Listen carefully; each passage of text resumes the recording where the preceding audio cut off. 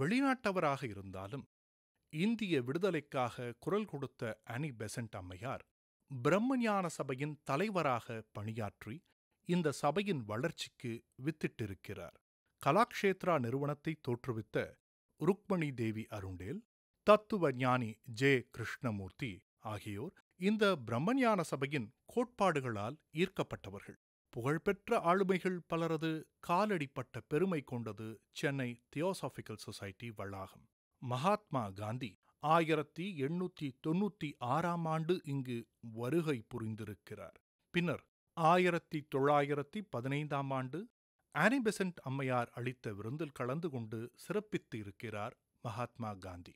Nobel பரிசு பெற்ற வங்க கவி ரபீந்திரநாத் தாகூர் சென்னை தியோசாபிக்கல் சொசைட்டி வளாகத்தில் உள்ள ஃப்ளாவிட்ஸ்கி மாளிகையில் 1 மாத காலம் தங்கியிருந்திருக்கிறார். யூனிவர்சிட்டி ஆஃப் மட்ராஸின் துணைவேந்தராக பணியாற்றிய முதல் இந்தியர் என்ற பெருமை பெற்றவரும் மட்ராஸ் உயர்நீதிமன்ற நீதிபதியாக பணியாற்றியவருமான ஜஸ்டிஸ் எஸ். சுப்பிரமணிய ஐயர் பிரம்மஞான சபையின் துணைத் தலைவராக பணியாற்றியிருக்கிறார். இந்த வளாகத்தில் தலைமை நிலைய கூடம் அருகில் எஸ். சுப்பிரமணிய ஐயர் அவர்களுடைய சிலை அமைந்திருக்கின்றது.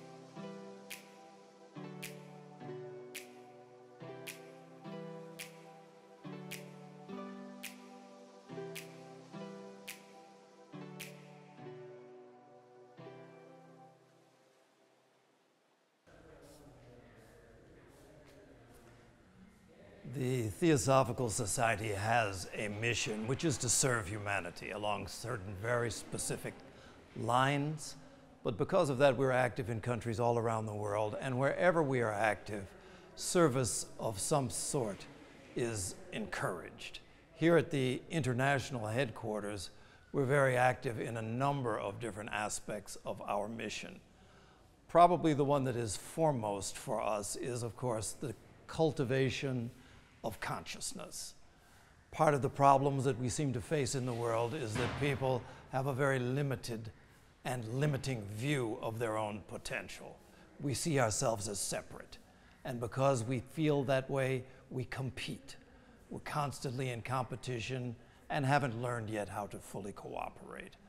In order to kind of serve these things, we have a variety of different programs.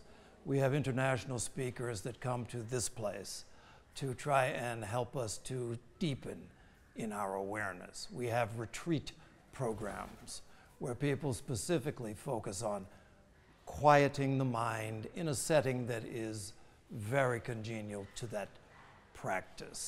Here at our campus for years and years, it has been fully a vegetarian campus, one where harmlessness has been emphasized. So in the foods that we eat, in the ways that we behave, the main concept is do no harm. Further than that, we try also to actively help. So as far as programs that reach out into society, we have a number. We have a social welfare center. One of the facts of living here is that there are people who are struggling to provide incomes for their families. So frequently, children, we have to have daycare for those. So we have a social welfare center where children are cared for so that mothers and fathers can earn an income for their family. They're cared for, they're fed, they're giving meaningful activities during the course of the day. நம்ம Theosophical சொசைட்டியில் நம்ம social welfare centre நடக்கிறோம். பிள்ளைங்க அவங்க அம்மா சொசைட்டியில் விட்டுட்டு போயிடுவாங்க. பிகாஸ் அவங்களுக்கு வேலை செய்யணும். நம்மளுக்கு ஒரு 6 டீச்சர்ஸ் இருக்குது சோஷியல் வெல்ஃபேர் சென்டரில். அவங்க படித்து கொடுப்பாங்க. ABC 1 2 3 பாடுறது எல்லாம் படித்து கொடுப்பாங்க. 40 பிள்ளைங்க வருவாங்க social welfare centre.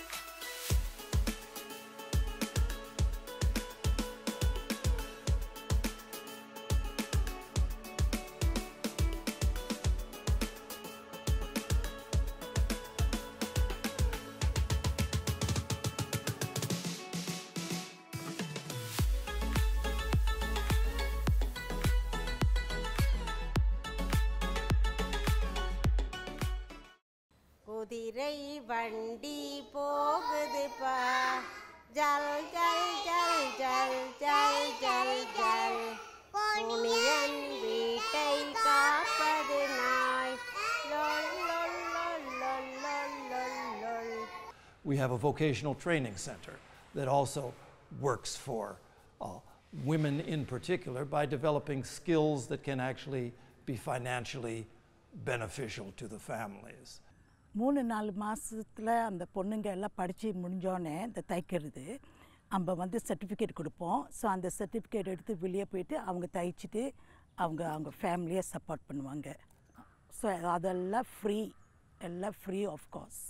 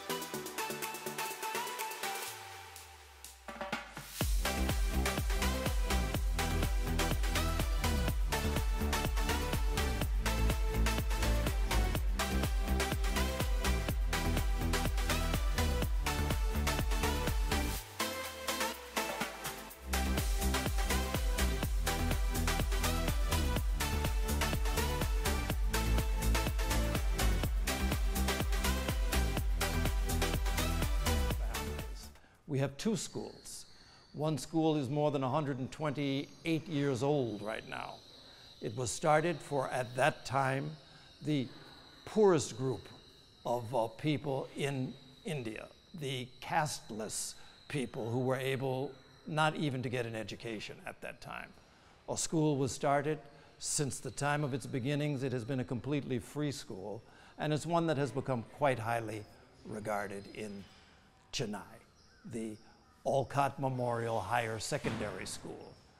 Olcott and பிளவோஸ்கி இவங்க 2 பேரும் சேர்ந்து இந்த பள்ளியை வந்து நிறைவேற்றாங்க. 1880s வந்து ஆரம்பித்த பள்ளி 100 ஆண்டுகளாக இது செயல்பட்டு வருகிறது. நான் இந்த ஸ்கூலில் ஒரு 7 ஆண்டுகளாக வாலண்டியர் மாதிரி அகாடமிக் டைரக்டராக இருந்து செயல்பட்டு வருகிறேன். என்னோட மெயின் ஐடியா என்னென்னா இந்த பசங்களுக்கு ஒரு சந்தோஷம், ஒரு ஹாப்பினஸ் அண்ட் குவாலிட்டி எஜுகேஷன் கொடுக்கணுன்னு தான் நான் விரும்புகிறேன். இந்த ஸ்கூலில் இன்றைக்கும் under privilege children, socially and economically backward பசங்க தான் படிக்கிறாங்க. இங்கே வந்து எங்களுக்கு வந்து கம்ப்ளீட்லி ஃப்ரீ ஸ்கூல். இங்கே யூனிஃபார்ம், ஸ்டேஷ்னரி, புக்ஸு, காலையில் பிரேக்ஃபாஸ்ட்டு, அப்புறம் கஞ்சி, லஞ்சு, ஈவினிங் ஸ்பெஷல் கிளாஸ் எல்லாமே ஃப்ரீ. இங்கே வந்து எங்களோட நோக்கம் என்னென்னா இந்த பசங்கள்லாம் ரொம்ப பிற்பட்ட இதிலேருந்து ஒரு புரோக்கன் ஹோம்ஸ்லேருந்து வராங்க. புரோக்கன் ஹோம்ஸ்னால் ஒரு அப்பா சரியில்லை, அம்மா சரியில்லை, அடிக்டட் பேரண்ட்ஸ் அந்த மாதிரி வரதுனால இந்த பசங்களுக்கு ஒரு சந்தோஷன்றது என்னன்னே தெரியாது. அதனால் நாங்கள் வந்து இங்கே ஒரு 8 to 10 hours அந்த பசங்களை சந்தோஷமாக வைக்கணும் அப்படின்றது தான் எங்கள் நோக்கம்.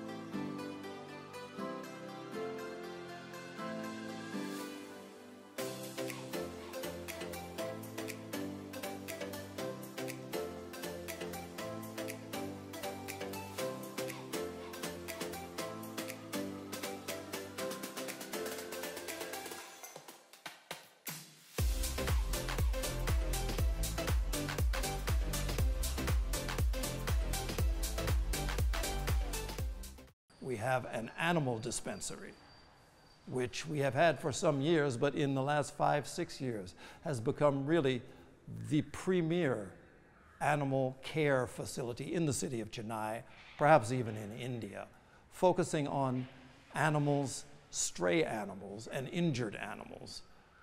All of them we care for. And so it's something that is done at either no fee or at a fee that is affordable to the person who is the owner of the dog.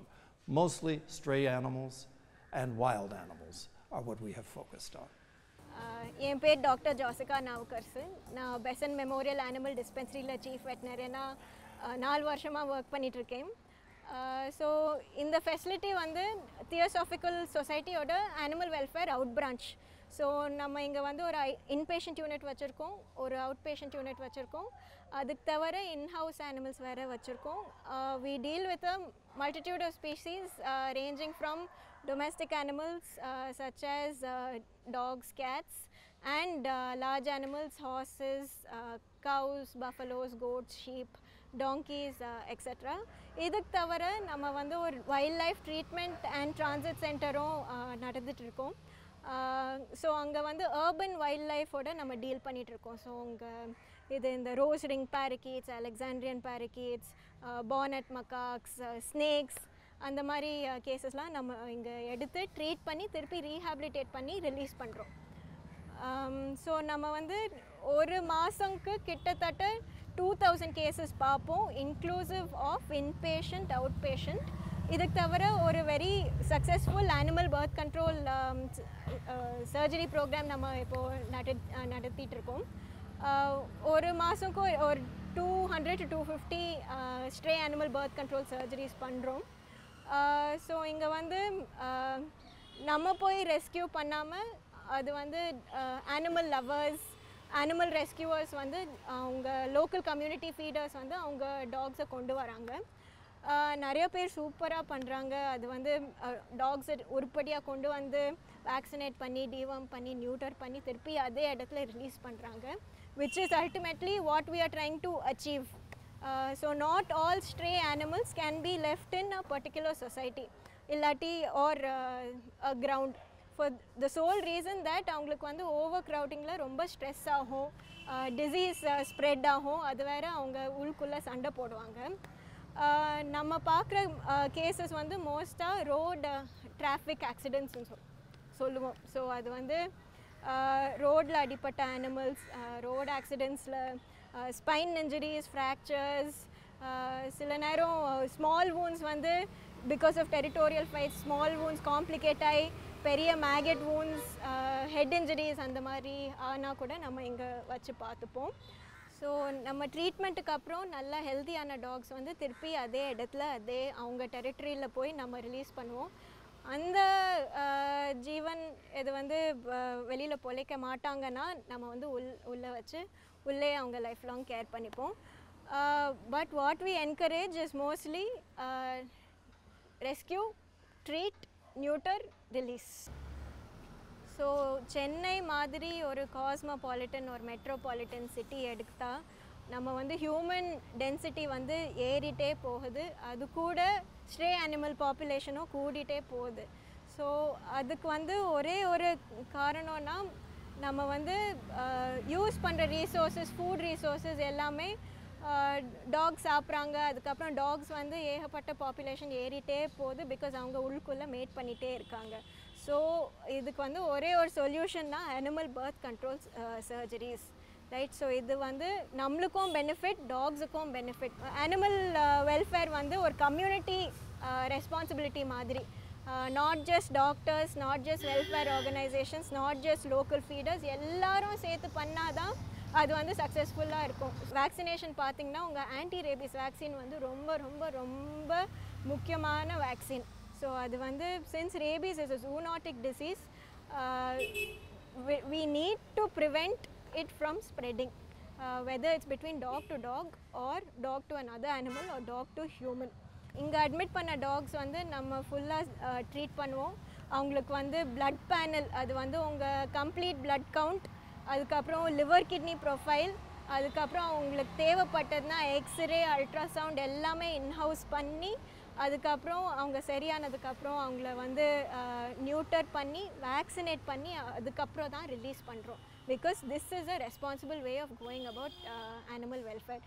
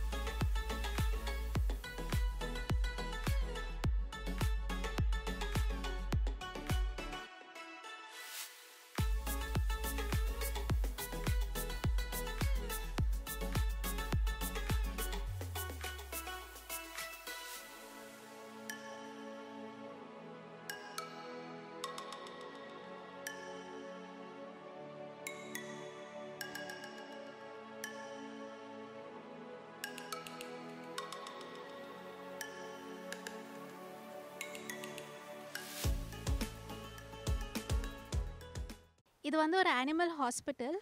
நாங்கள் வந்து நிறைய sick and injured அடிப்பட்ட அனிமல்ஸை வந்து நாங்கள் rescue பண்ணி treatment கொடுப்போம். And treatment முடிஞ்ச பிறகு நாங்கள் வந்து திருப்பி ரிலீஸ் பண்ணிவிடுவோம். எங்கே வந்தாங்களோ அங்கேயே திருப்பி போய் கொண்டு விடுவோம். ஸோ ஒரு 1 மந்தில் வந்து நாங்கள் ஓவர் 1000 அனிமல்ஸ்க்கு ட்ரீட்மெண்ட் கொடுக்குறோம். Out patient facility. அண்ட் இன்பேஷண்ட்ஸாக வந்து ஓவர் 100 அனிமல்ஸ்க்கு ட்ரீட்மெண்ட் கொடுக்குறோம். அண்ட் இந்த ஷெல்டரில் வந்து ஓவர் 250 அனிமல்ஸ் இருக்குது. அது tax, Gates, horses, கவுஸ், donkeys, fix, buffaloes எல்லாமே இருக்குது இங்கே. எல்லாமே வந்து இன்ஜர்டாக வந்து நாங்கள் சரிப்படுத்துகிறோம். ஸோ சென்னையில் வந்து ஓவர் 5 lakh ஸ்ட்ரீட் டாக்ஸ் இருக்குது. பட் அவ்வளோ ஃபெசிலிட்டிஸ் கிடையாது அவங்களுக்கு ட்ரீட்மெண்ட் கொடுக்கறதுக்கு. அவ்வளோ ஹாஸ்பிட்டல்ஸ் எல்லாம் இல்லை. பிமேட் வந்து ஒரு யூனிக்கான ஹாஸ்பிட்டல். அதாவது நாங்கள் வந்து ட்ரீட்மெண்ட் ஸ்ட்ரீட் டாக்ஸ்க்கு ஃப்ரீயாக கொடுக்குறோம். Theosophical Society came to India in 1879, and it came to India first because the founders had made connections with people who were active here, and also because it was felt that India was a great source for the spirituality through its history and also spirituality in the world.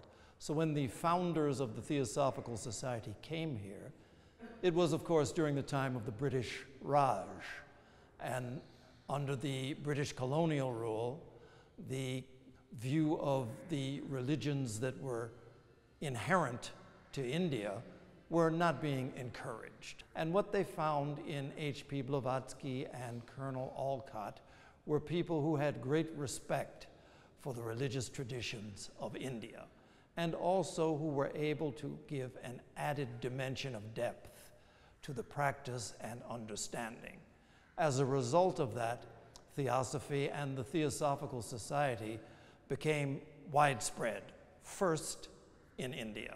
And then from here, really, having come from New York to India, it was from India, really, that it grew and then spread to the rest of the world.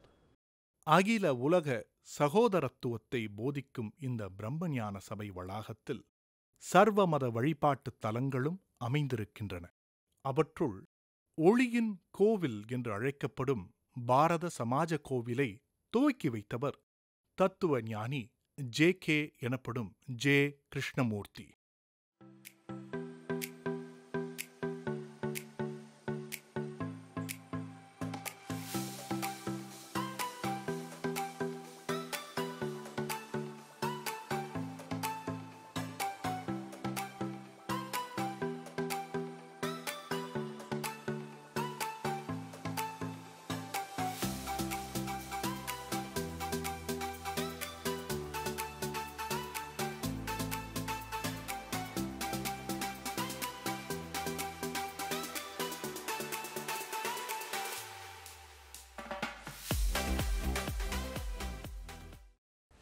The Theosophical Society during its history has had a profound impact on the world that we live in. Just take it back 150 years to the time when the Theosophical Society was founded. It's something where the ideas and the thinking were extremely different. The idea that we can exist on multiple levels, the idea that there is one world, that we are one people, that there's a possibility for an actual internal peace, are things that were largely disregarded. In our time, ideas of reincarnation, of karma, of many, many things have become quite common. In the world of science, in the world of spirituality, in the world of art, the ideas of connection to a deeper world have become very, very deep. This is something that has been a large measure a contribution of this theosophical world and the people who have worked within it. So this is something that's very important, particularly today. During our time, our scientific capacity and the technologies have increased. They have done wonderful things for us to live in our homes, but they've also been used for harmful effects. The whole attitude of mind that is normal, that we must compete, that selfish goals are the object of every single person's life, has put us into a very perilous position today. The ageless wisdom teachings that talk about this unity, that talk about the ability to serve one another, are more in need now, perhaps, than they have ever been. So it's something that, looking toward a future, what is the future that we want, not just for ourselves, but for our children, for our family? From the point of view of this work within this theosophical world, it's something that differs very strongly from the world of materialistic values, selfish goals, and constant hurry after goals that really don't matter to us in the end. There is the possibility of peace. There is the possibility of compassionate behavior toward one another. We can cultivate this. It's something that is within us that only has to be seen and then has to be nurtured. That's the basic message of this movement. Chennai அடையாறில் அமைந்துள்ள பிரம்ம ஞான சபையின் சர்வதேச தலைமை நிலைய வளாகத்தின் அழகை ரசிக்கவும், இந்த சபையின் பழம் பெருமையையும் பல்வேறு பணிகளையும் அறிந்து கொள்ளவும் சில நாட்கள் போதாது. எனினும் இந்த பெருநதியின் சிறு துளியை நாங்களும் உணர்ந்து பார்வையாளர்களான உங்களுக்கும் அறிமுகப்படுத்திய மகிழ்வோடு இந்த அமைதி சாம்ராஜ்யத்திலிருந்து விடை பெற்றோம்.